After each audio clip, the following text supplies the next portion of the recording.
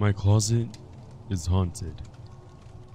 Posted by you/richjelly8656.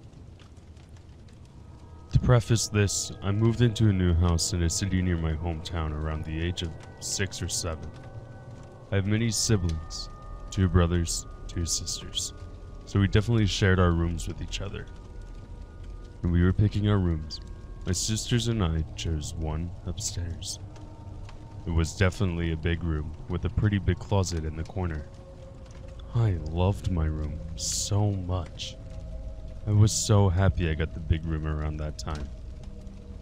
As we grew older and we had been there for a while, we got comfortable in our new home.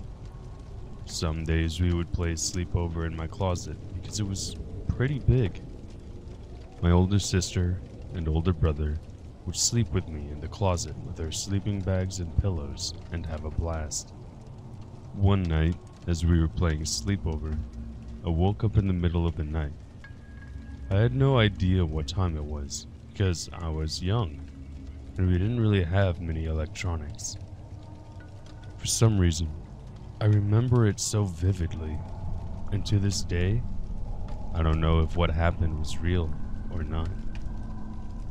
I woke up with extreme shaking, almost like a full-on seizure type of shaking. As I was shaking violently, I remember floating about an inch or 2 above the floor. Even with all of this happening, I wasn't terrified for some reason. I just blew it off as imagination because I don't remember how I fell asleep afterwards.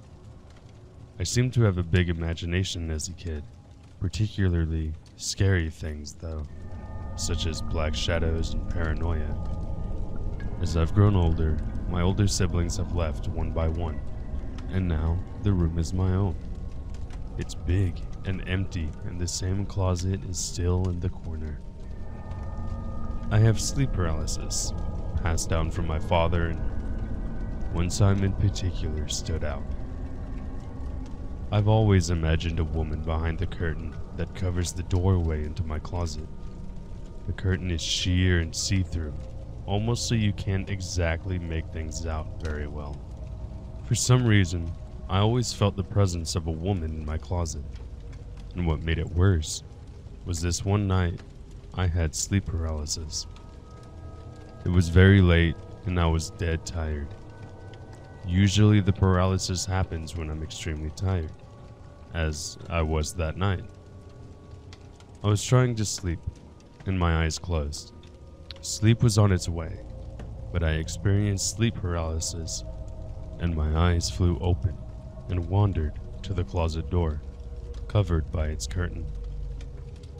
In my paralysis, I see the outline of an old woman, her skin rotting and covered in eerie wrinkles.